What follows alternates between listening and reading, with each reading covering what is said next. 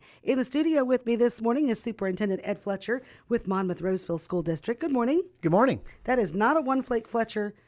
No, we're out of one Forecast. flake Fletcher land right now. Yeah. We're just that roller coaster up and down towards summer. I know, but you know what I don't like about it?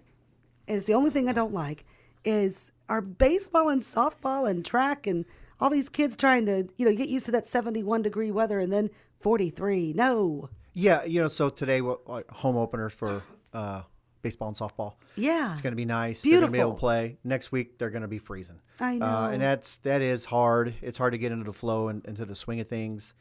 I don't know if Illinois will ever say, oh, well, let's just do those sports in the summer, like Iowa does. But, at the high school level, but we'll see. It's bad. And then some years you get all your games in and some years you get like 10 of your games in. Sure. So it's just the ebb and flow of spring in Illinois. But I am excited for our spring sports. Oh, it's super. It's exciting time for the kids. They're getting out. Yeah. You can just see, even on days when, I noticed some kids, when it warms up, they're wearing shorts. All right, fine. But then the next day it's cold and they're still wearing shorts. You're like, okay, come on. They're fighting it. Yeah, they want the warm weather. So yeah, they don't wear coats, do they? Some do. Some do. Some just decide they don't do it. And maybe they're young enough that they can handle it. I can't handle it. So maybe when I was young, I did the same thing. I just don't remember. All right. Well, last night was your school board meeting. How'd it go? It went well. A lot of, not a lot of stuff, but Mr.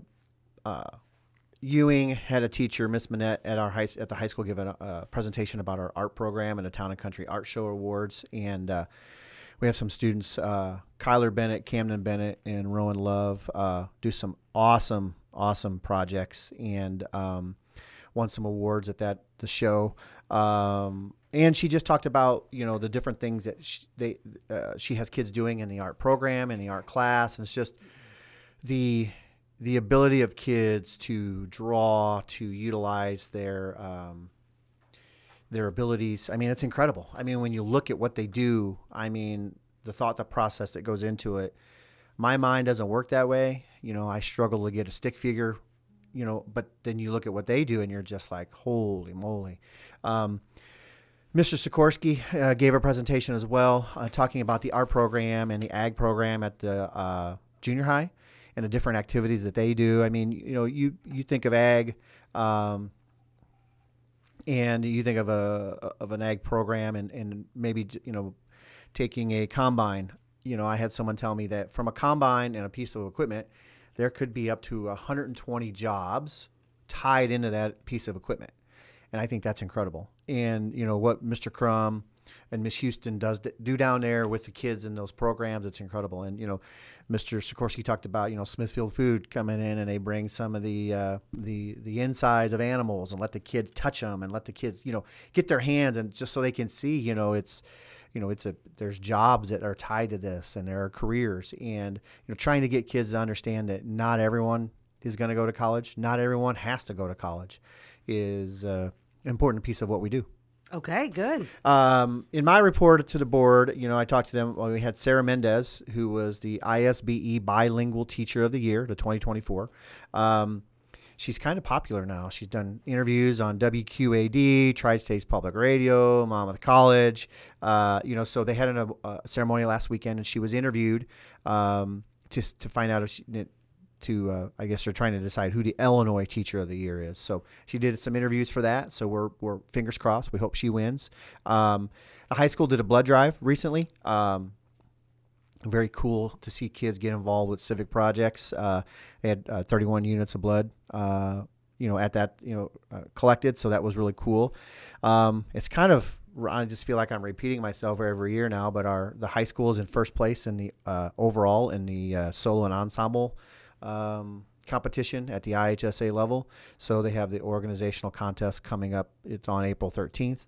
But right now we're in first place. So, that's really cool. The fine arts are very strong here in Monmouth, Roseville. Mr. Ferry, Miss Hallen, Mr. Martinez, they do a great job. Mr. Silber, the company. They do such a great job with working with kids, and for some kids who, and maybe they do play sports, but if they don't, that's their state title. That's really cool. At Harding, they did a American Heart Association Kids Heart Challenge, and they threw at donations, and they do PE activities focused on heart health and staying active. And the top money raisers were third graders, Riker Brown and Olivia Hull. So congratulations to them. They went out and fundraised for such a good cause, the American Heart Association. And, not to be outdone at the high school, they had we recently had the polar plunge, and Team Titan Nation raised over $6,000 for the Special Olympics. So, man. That is good. Yeah. So our team won the Cool School Challenge for the most money raised by a school. We took second place overall for all the teams entered. It's really cool to see. I mean, I know school, you talk about academics and you talk about, standardized tests and so on and so forth, but to show kids a path moving forward with regards to how to get involved in community activities, I think that's really cool that we do that. And the kids are willing participants, and it's just, they need to understand how important, the impact that they make to a community. Yes. And that's phenomenal. $6,000 on that polar plunge. Yeah. Big team effort. Oh, very, very big team effort. And the board did approve one last project for the summer. We're going to do some drainage work at Central, and we're going to do some sidewalk / drainage work at the high school. So that'll be done for our slate of projects this summer, with the bathroom remodeling going on at the high school and some other stuff. So, over the last few summers, there's been lots of excitement, lots of changes, throughout the district, and just, progress, moving forward. That's just hard to believe this is year 13 for me, but it's every year, we have a plan, and the board is, expects a plan facilities wise and money wise, and every year we just, get, mark something else off the list. And so, we're not one of the districts that can just do it all at once. And so, but we've done it over time. So I'm very proud of the facilities and how they look. And what is our last day of school at this moment? I knew you'd ask me that. I should have written it down. If you bear with me for Sure. a second here. Because I can't remember all the snow days. And May 28th. So right after. Yeah, so that would be the Teacher Institute Day, and the 24th would be the last day of students. So it would be the 24th. Okay. Yeah. Unless something crazy happens with the weather. Yeah. That's kind of where we'll be landing at. Okay. What's coming up in the month of April? Well, I mean, spring sports are in full swing. We have the musical coming up this weekend. So if anyone wants to come see it, shameless plug on my part. My son Sawyer's in it, so my family, we'll have a whole house full of kids all back home from college to go watch the play. At least one night, and my wife and I, either one of us, will be in attendance all the nights. And so it's if you haven't seen it, go see the kids participate, because it's incredible with what they do. It's just absolutely amazing to what they do, memorizing the lines, all while having jobs outside of school, participating in this type of stuff. They are very busy kids. Okay.